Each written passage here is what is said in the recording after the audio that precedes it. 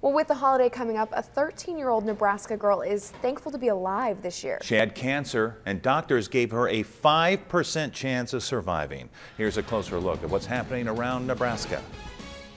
I wasn't scared to pass away because I'm a strong believer, but if I did, I knew everything would be okay.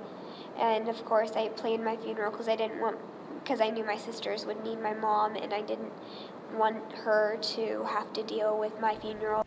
My goodness. Isabella Volker is from Holstein, Nebraska. That's southwest of Hastings.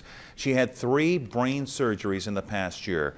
After sudden severe elbow pain and many tests, the 8th grader was diagnosed with a rare form of pediatric cancer. It really crossed my mind, even with me being told it was a 5% chance that she wasn't going to be in that 5%.